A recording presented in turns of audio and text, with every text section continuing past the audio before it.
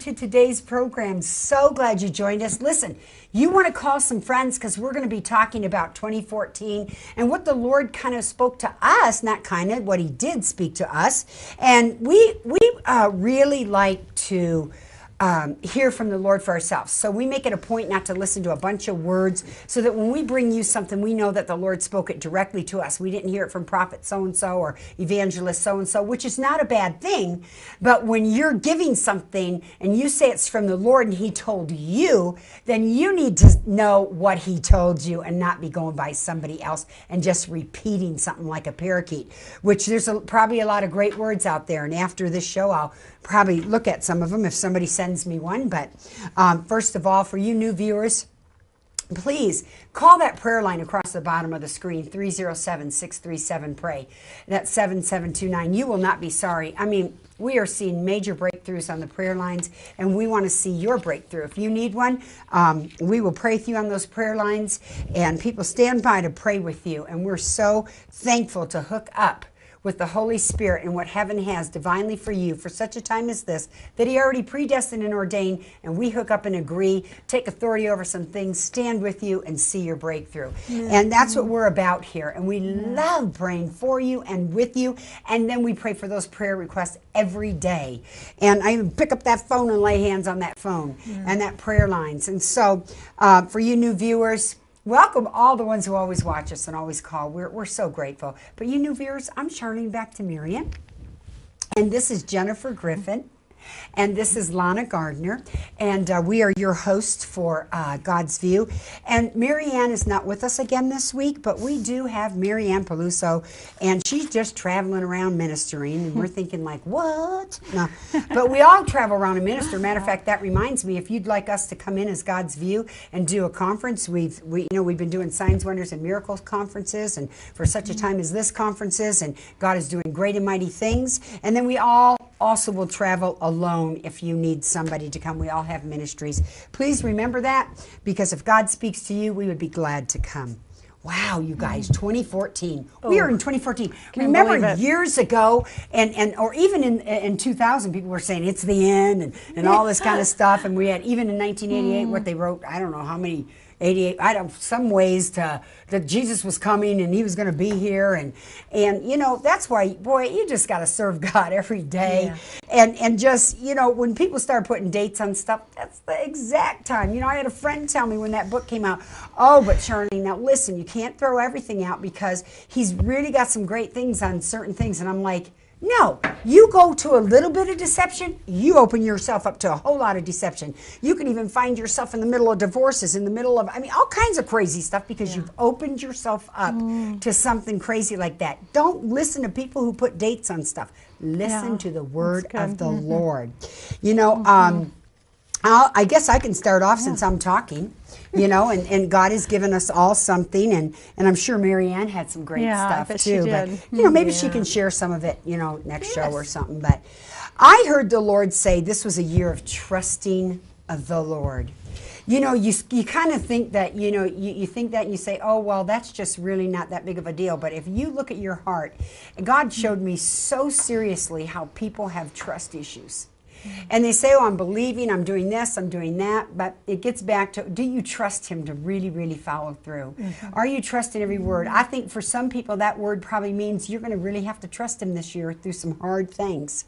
I think for some of us it's just trust him greater. I just think it's like, it means a lot, because, you know, one of my favorite scriptures in Proverbs is trust in the Lord with all of your heart. Lean not on your own understanding. In all thy ways acknowledge him, and he will direct your paths. It says, be not wise in your own eyes. Depart from evil. You know, I mean, and trust him. It's marrow to your bones. You know, I mean, it says, it is, you know, God, I think we all in certain areas have trust issues. Yeah. Trust issues. I mean, we really do. And I'm not saying absolutely. that has to even be severe. I'm not talking about just abuse or things like that. I'm just talking, we need to trust him this year like never before, because there's voices he showed me that are really rising up. Whether it's against you, against what you believe, or against each other, don't join into it.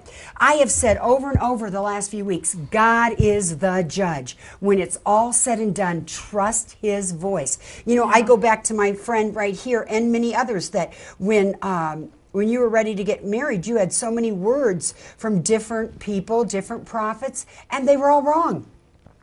But you knew in your heart, you knew what God said, and you trusted them. And you prophesied it. Yeah, but here, you know, God woke you up in the middle of the night to tell me. Yeah, well, yeah, it's true. But you know, and thank God that you know, he did, you know, speak through my voice and confirm some things with you, and I'm very honored. And but we at the bottom of it, we have to know, because we trust in our friends. Yeah, we trust in prophetic voices that are great voices. I'm not saying they're bad, and very rarely have many of them missed it that have spoken into my life. But boy, when it's something really important, the devil will use voices closest to you, and they will think that they are so right.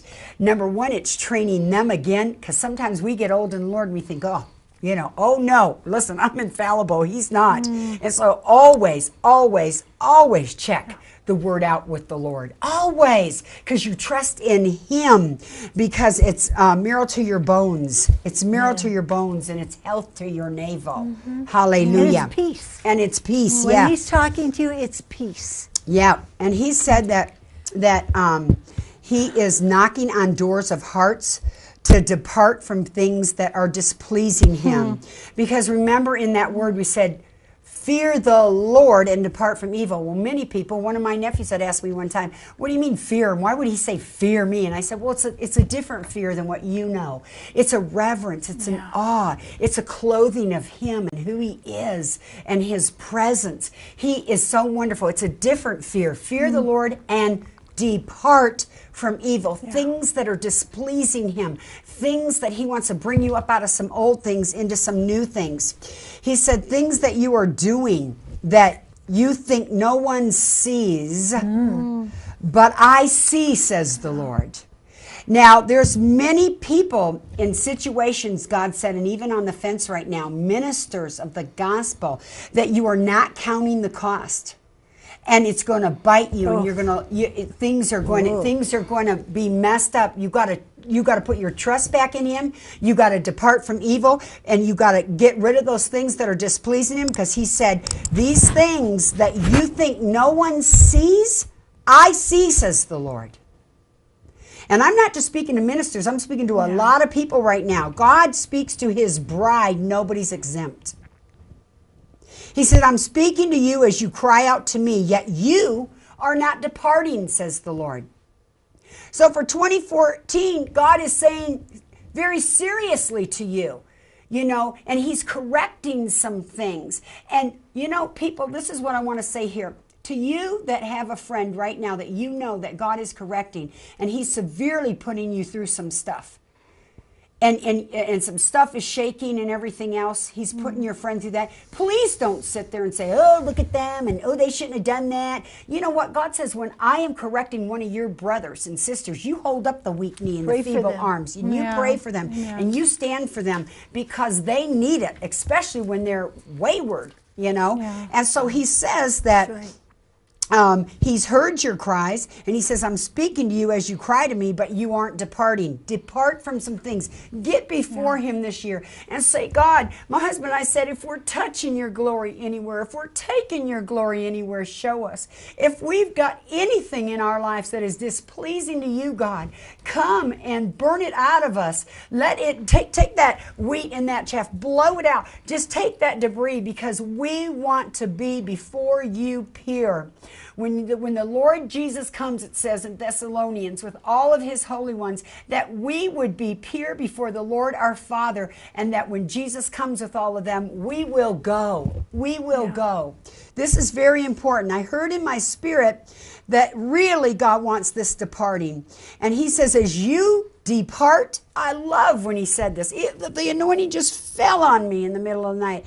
As you depart, I will impart.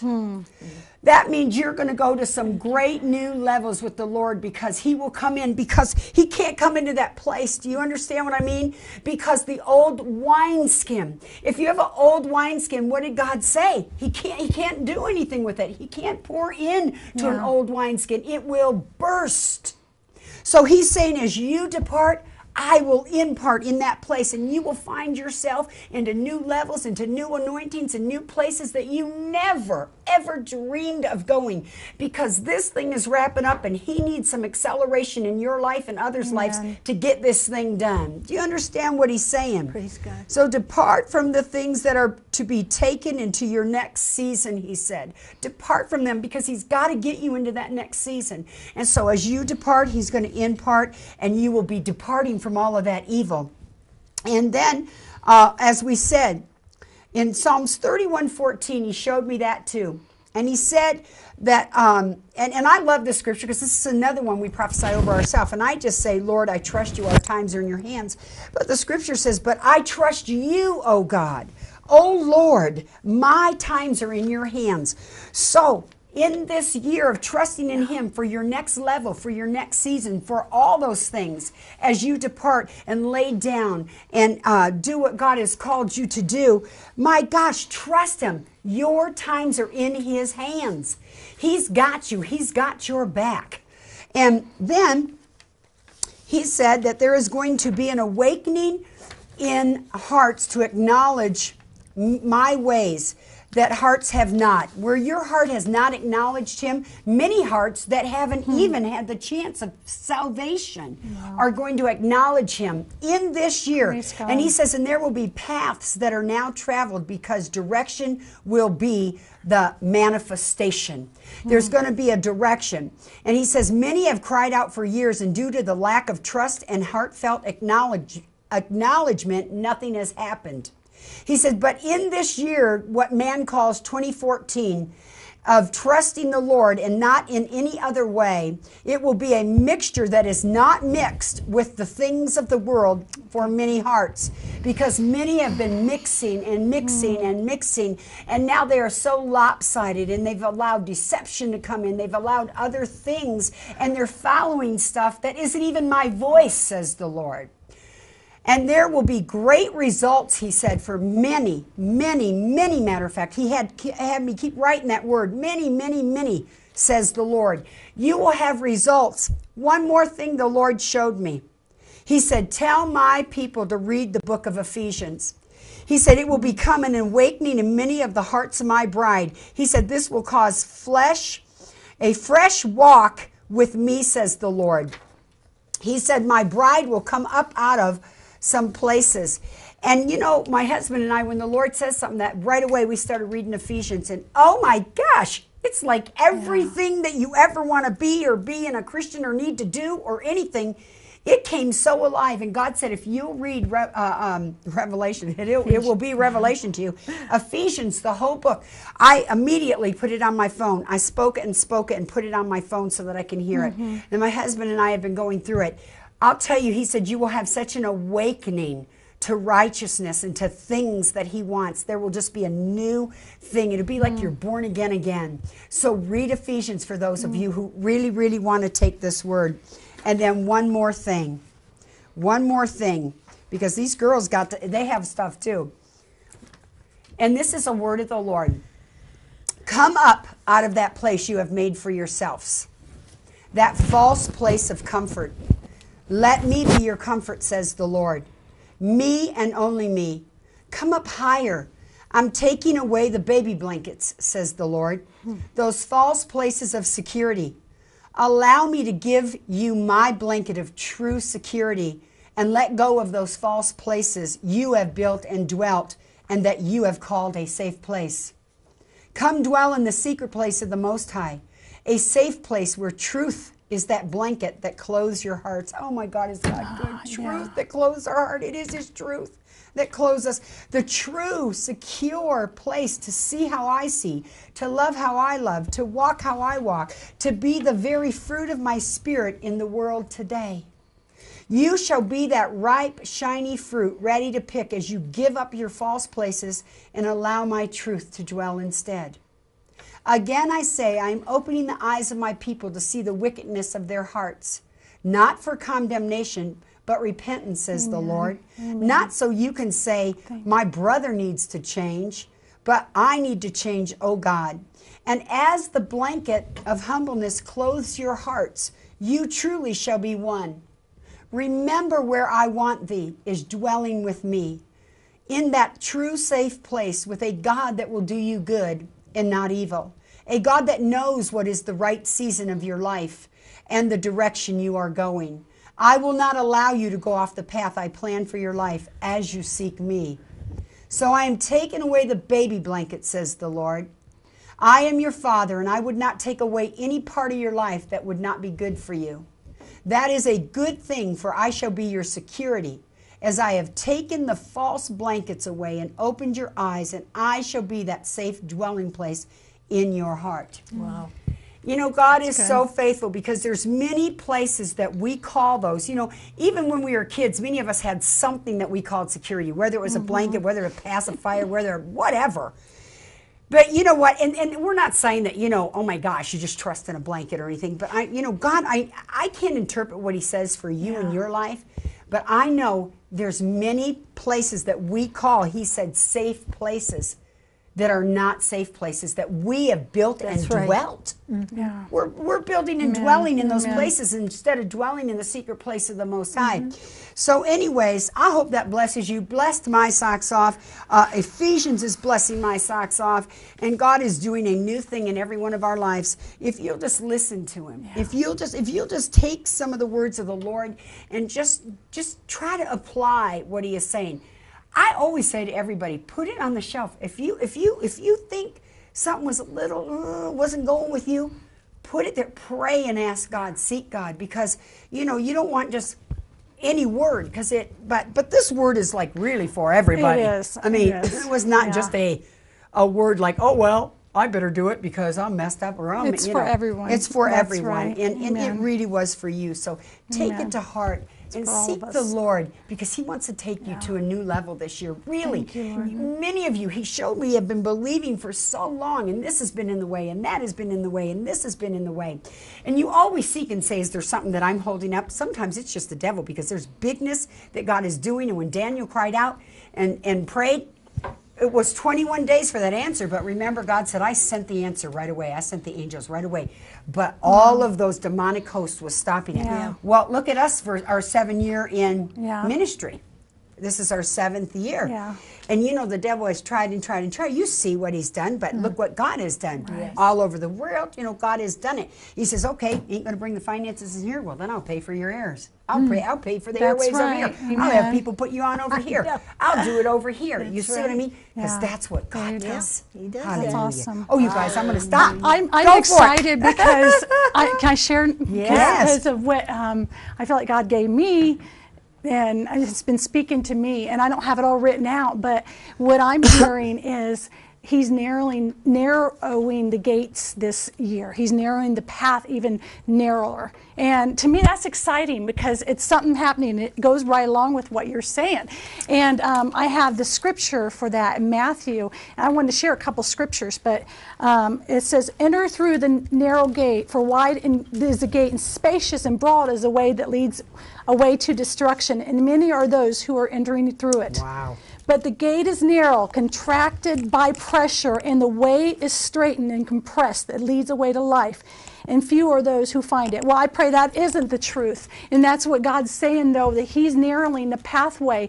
And he said, too, he's taking and he's asking us, like you said, to lay down those things that are sins and things that are in our life that have hindered us from our walk. And he showed me a mountain, kind of going up a mountain, and how when you're going up a mountain, when you get to the place where there's less air because you're so far up in the there, and you're going steeper up. Wow, that's good. Because he's bringing us higher. He's bringing us higher. So it's like you can't carry anything with you. You have to shed all these things that you've been carrying to get to that place. And so I feel like that's a natural way of looking at it, but he's in spiritual is saying we're shedding some things. And I have another scripture in Hebrews that it says, Hebrews 12, it says, let us strip off and throw aside every encumbrance, unnecessary weight, and that sin which so readily, defiantly, and cleverly clings and entangles us,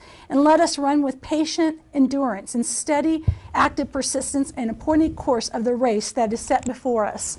And so, you know, God is setting the course before us, but we, like you said, there's things that he's putting his finger on in our life right now, things in our heart that maybe we haven't recognized that we're carrying. And I really believe it was kind of cool, because I was like, that goes right along with what God's saying, is that, you know, he's pinpointing things because he's narrowing the path, and he's saying, you know, in the world it's getting broader all the time. The perception, everything, what's being taught, everything, you believe this and believe that, it's getting broader. But God said his bride, he's pulling it closer, and he wants us to be so focused on him, not to be entangled by these things in the left and the right. Oh God, that's good. That is so good, that's what Jen. I was hearing. That is good. And when you were God. saying that, I still got, you know, there was a couple things that I didn't read, but I'm going to read this, because when he said to read the book of Ephesians, so many things that stood out to me, and one of them was Ephesians 5, 7. Let me see. I'm just going to read it. I thought it was 10 and 11, but okay. It says, because it goes along with all of this. So it's, and try to learn. So this is Ephesians 5, 10, and 11. Because as I was going through it, things were popping out, and he says, share that, share that. Okay. So, and try to learn in your experience what is pleasing to the Lord. Let your lives be constant proofs of what is most acceptable to him. See, I think he's telling us this year that the body of Christ has been loose in their, you know, and their actions. Not only that, though, what you said was really, really good. If we don't shed those things, even snakes shed their skin and get new. If we don't shed those things, how can we get the new thing? How can we get the new wine poured in if we want to stay in that old place? He really wants to take some people to some new levels this year. But it depends on you. You can't say, well, Lord, why didn't you do this? And Lord, why didn't you do that? When he's saying there's something that you need to do. Now, there's some of you that don't need to do a thing. You search your life. You're not in sin. It's just the devil. Just flat the devil, stopping things and hindering things. And those things are okay, too. You don't go searching for a demon or anything. But the thing is if he's speaking to you so that you can get to a next level. Man, I didn't get here all over the world on TV, but I walked, I mean, I had to go through some trials to get and pay some cost, many costs, people and everything, to get to where I was. And to lose friends and everything, it was just horrific.